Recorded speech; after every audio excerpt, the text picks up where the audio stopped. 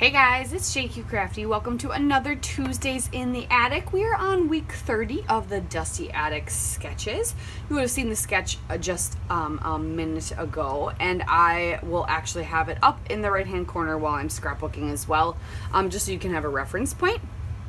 This one's kind of a classic, like, stripped down the middle. There's some scalloping on top and bottom, a nice photo cluster in the center. So already when I was looking at the sketch, like I've said before, I look and I see how many photos there are. I look to see what I have on my desk that I'm working on. I happen to have these 3 photos, and to me, this works just as good as the photo cluster that they have. I'm just going to do these 3 photos. Basically, just make a rectangle.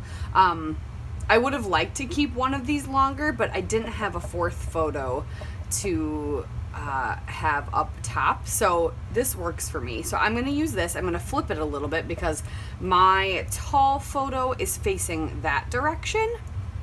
But yeah, I grabbed these 3 photos, trimmed these 2 down so that they will fit all into this rectangle. I have to trim this one just a tiny bit. And then, so we're going to mat this a couple times all together, and then we will get our strips of paper. I don't really know what collection I want to use yet. I've been playing with the Vicki Boutin Storyteller, and I might continue, or not Storyteller, one last year.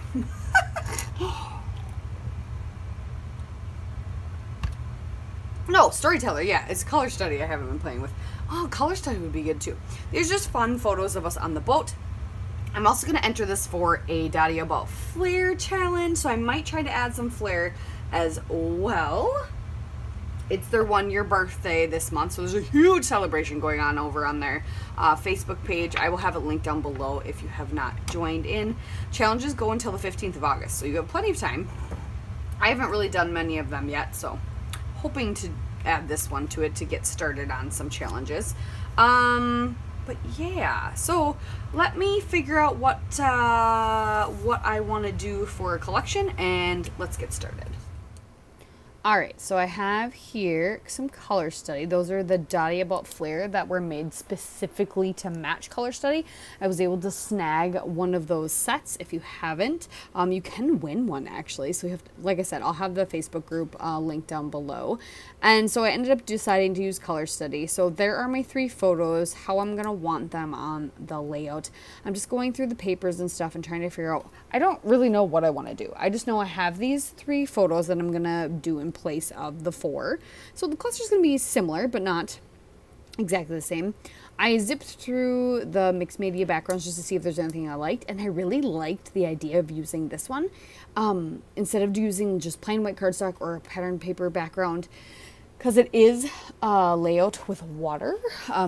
My son is riding on a boat, so I really like that. And then as I flipped through the papers, I like the scallop idea. I definitely want some dark. I definitely want to use some more blue.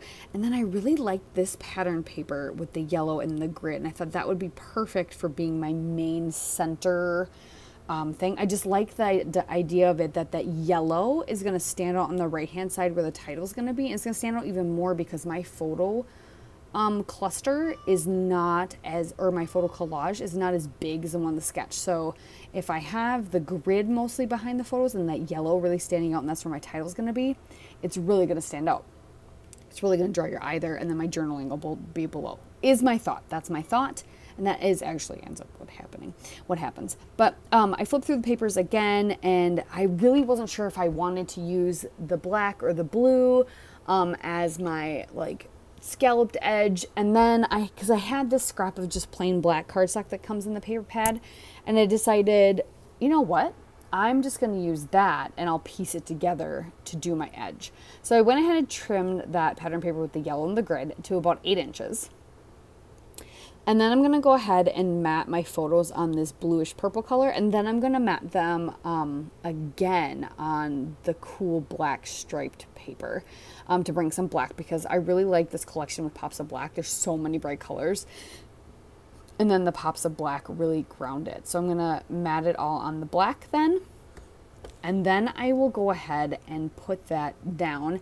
And this sketch has like, so a scallop and then another piece of paper and then that main paper. I'm just gonna use washi tape for that like middle part, and I'm using this instead of doing like a scallop punch or a notebook punch or anything, I'm using this. It's actually like a giftwraptools.com. I don't even know if the website exists anymore, but it's to rip your paper in patterns, and I actually have this really big one for ripping wrapping paper instead of cutting it. It works amazing.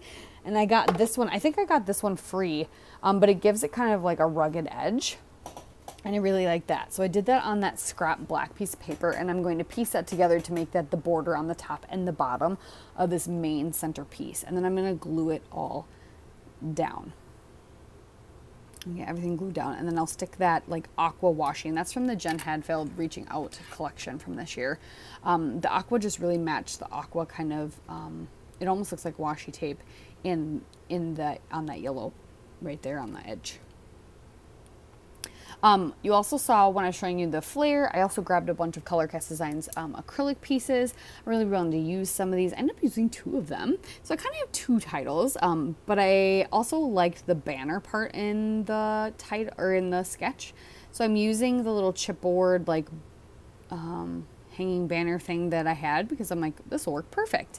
And then this is where it goes a little bit off kilter. So I start, I know I want to use this acrylic awesome. That's the top. It's kind of hard to see here. And then this other acrylic piece says summer looks like, and then below I'm going to journal. And so I dumped out all my flare because I decided I wanted to try and play with some flare as well.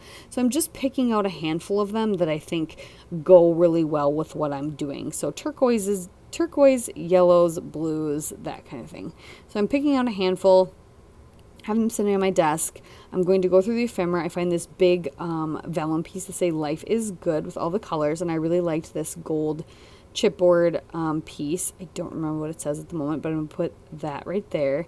I'm going to grab a tab that says document. I'm going to stick that in the upper left of the photos, and I really like the idea of putting some flare up here in the cluster where it shows on the sketch, and then maybe layering them behind another piece of ephemera.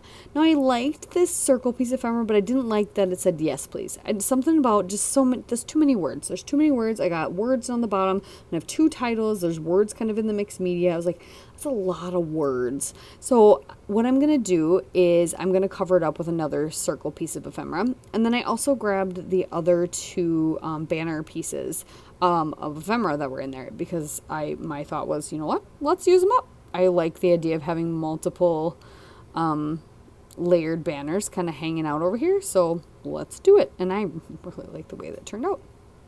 So yep, I found that circle piece. It's gonna map perfectly over that yes please, so then it just looks like a circle pie chart. I probably could have done something else with it, but I really like it just the way it is.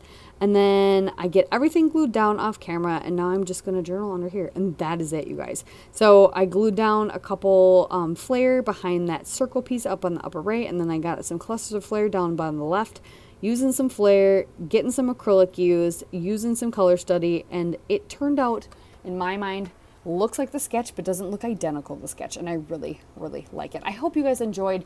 Please make sure you comment if you have any questions, or if you liked anything. Give a thumbs up if you liked the video, and subscribe if you haven't already. I would really appreciate it. I appreciate all my subscribers, and we'll see you next time. Bye.